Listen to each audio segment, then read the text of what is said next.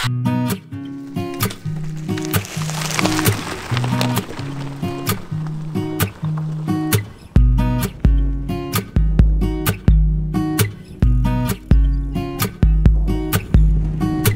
Allie, our goal was to find the hidden roads of America. What do you think? Oh, I think that so far we've succeeded.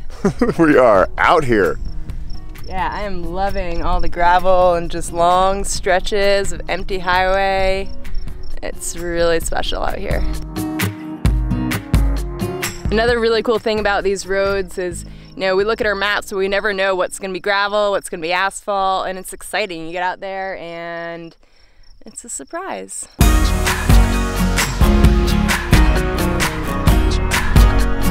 How's it feeling, Allie? It fucking hurts. My legs are so just expired from yesterday. Now, this is just my bones working. It kind of feels good too. Let's see in a meditation space. If you can get there.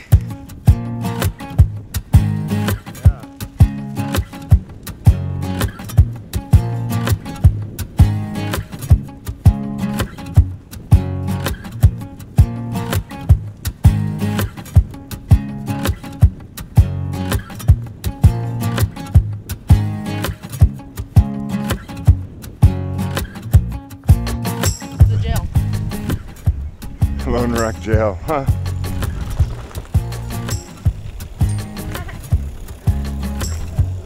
We do need to find water. Usually there's some sort of water behind the church. Hi there. Doing great. Is there a hose nearby we can fill up some water bottles?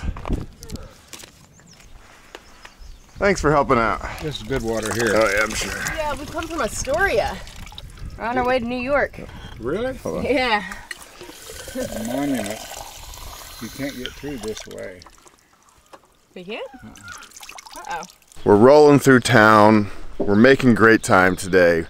We stop off at this guy's house. He lets us fill up our water bottles and we're like, yeah, we're gonna go to Monument. And he's like, you can't go that way to Monument. And we're like, yeah, the Google map says you can. And he's like, nope, the road is closed. I would never take my ATV up there. I wouldn't do it. He's like, you could, but I wouldn't do it. He's like, you gotta go all the way up that big ass hill. Oh boy. These are the perils of not having a route planned. Every day we're planning our route and sometimes Google Maps just throws you the wrong way. So we're gonna eat lunch, cry a little bit, and figure things out. Yeah, this is a tough one. My deep inner self wants to just keep on going down this really rough road that the guy's like, oh, you guys will never make it. I have a hard time turning around. Going back has never been one of my strong suits. But in the spirit of this adventure where we said that we were gonna let other people direct our trail, direct our path, I feel like listening to our friend Paul going back and taking this other route makes a certain amount of sense. What's our decision? We're going back. Going back. Back up the hill. Oh. We might be lost, but at least we're lost together. Nobody I'd rather be lost with. My friend Dana says you're never lost. You're just where you are. We're on planet Earth. Here we are. We know where we are.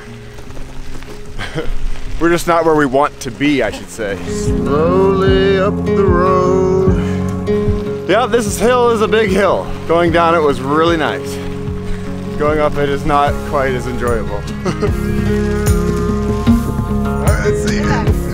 Boom! Almost there, almost there!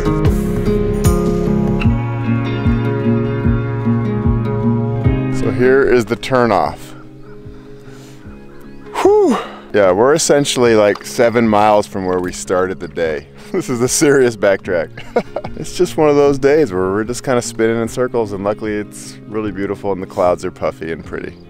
And not surprisingly, this is called Lost Canyon Drive. It seems very appropriate because we're lost.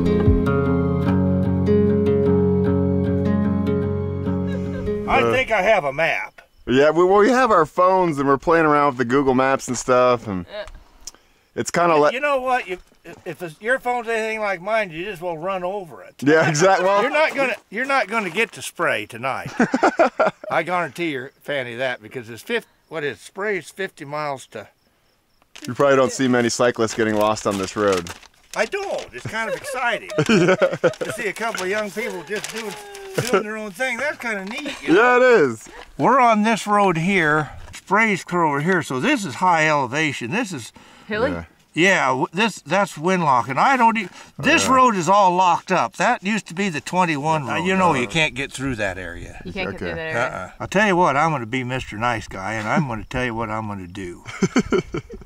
I don't have anything else to do. I'm retired. Every day's a Saturday. Every day's a Saturday. Right up on top here. Yeah. Right up there is 4,200 feet elevation. Wow. Okay. Wow. And I'm going to take you guys right up on top of that hill up there. Okay. And then you can go down to Service Creek. It's a goddamn fast and make your head spin. All right. And then Service Creek would be a great place to have a food there. Okay. And it's on the John Day River. It's a great place to camp. Wow. And you can ride that son of a bitch down there so fast and make your head spin. That sounds fun. Yeah, What's your name? Dan Schott. Dan, I'm Ryan. Right, Nice to meet you, my friend. Allie. Allie, glad to meet you, Allie. We're a brand new couple. We met like 3 months ago. Fell madly in love. Oh, cool. And we thought it would be cool to go across the country and ask people for love advice. Do you have any advice, Dan Shaw? You know what? Behind every successful farmer is a wife with a good job in town. That's what you have to remember. And you're still together? Yeah. How long have you been married? We were 43 years last Saturday. Wow, congratulations. I mean 45 last Saturday. 45 years. What's the key to longevity? Because we want to continue this relationship. Just be nice. That's all you have to do. Just be nice to one another. Yeah. I like it. It's kind of the golden rule. Simple. Yeah. Don't cheat on anyone. That's the worst thing there is. That's, you know, the only thing. If you start cheating on someone, you're cheating on yourself. That's what these kids don't realize anymore. Yeah. You know, everything looks. The old saying is, grass is greener on the other side of the fence, but it's not. Yeah. It's not. If you live long enough, you know damn good well. Yeah. Things are the same on this side as they are on that side of the fence. They just look different. Thank you so much. You're very Can't welcome. thank you Glad enough. to meet you. There goes the hero of the day. That was pretty awesome. That guy, we were both on the road and I was like, I don't know if this is the right way. And then he shows up. He pretty much was like, nope, put your bikes in my truck. I'm going to take you to the top of the hill. Your head's going to spin so fast when you go down that hill, you're going to love me forever. How could we say no? Yeah, I was like, usually I don't let people like boost me. I want to like do these trips all the way human powered, but that was a fun experience. He was a great guy. I think that probably we had to get lost so many times today so that we could hang out with Dan for half an hour in his truck. He had great stories, great history about this area. Yeah, he's from this area. His great-great-grandparents settled it. He's a logger. Yeah. He's a rancher, and his love advice was very simple: just be nice. Mwah. All right, we're at the top of a mountain now, and what he just boosted us would have taken us forever. Our estimation for how far we needed to go was way off. Like yeah. It's amazing how quickly a day can go from we're totally lost, we're totally screwed, we're gonna run out of water and food, to I'm sitting at a restaurant eating a banana fudge sundae. Life is good. Life is so good. And look, a tater tot. We found an awesome campsite right next to the John Day River.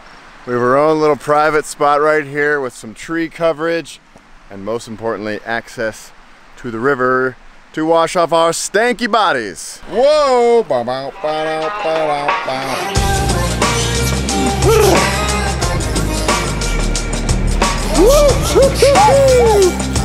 Yes!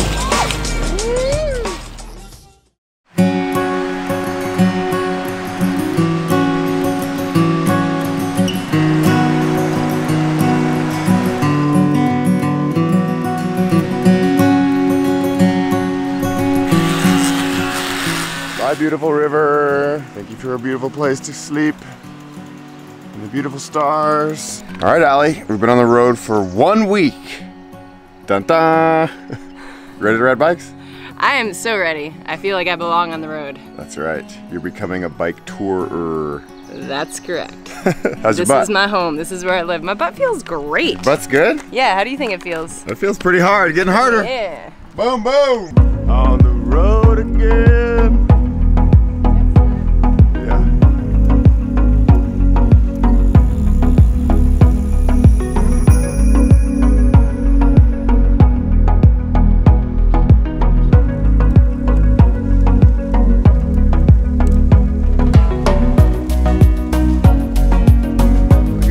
Farm. Look at them all. You know, when you're riding a bike, you can enjoy all the sounds like sprinklers. It might seem like nothing, but it's kind of a soothing sound.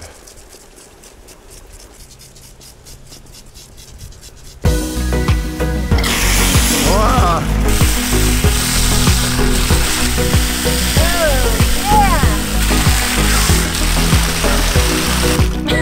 Yeah. We're slowly making our way on this beautiful byway. This is one of the least trafficked byways I've ever been on in my life, so I appreciate that, Oregon. Good work. Seriously, there's been like 10 cars all day and they go way around you. Woo, you see that? Yeah, I sure did. We got married. We eloped and ran off to the beach. We did. And didn't tell anybody. So we're riding across the country trying to get hope and inspiration for people about love, because we want to fall further in love. Mm-hmm. What do you think? I think the biggest word there is honesty. 100%. You have to be honest. Yeah. Listen. And you have to listen to what the other person is telling you, because if they're taking the time to be honest, you have to take the time to be open and really listen to what they're saying. Yeah. You know, it's important.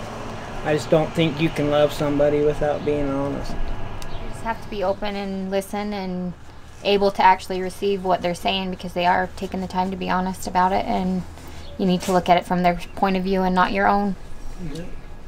Can't be selfish. Yep, that's one thing. A lot of it is selfishness, because you're looking at how it affects you personally and not how it's affecting them and what they're going through. So. How'd you know she was the one? How'd you know he was the one? Different. The whole relationship, like, you know, like he had said, I've been married 3 times. My last marriage was 10, 11 years. We were actually going on our 12th year, and it was just my relationship with him and the connection that him and I had was completely different than any other relationship I'd ever been in. Kind of like we've known each other for a long time, even though that wasn't the case. So there was something about her, actually. Like I said, been after her for a minute. One more. Aw, you guys are perfect. Thank you.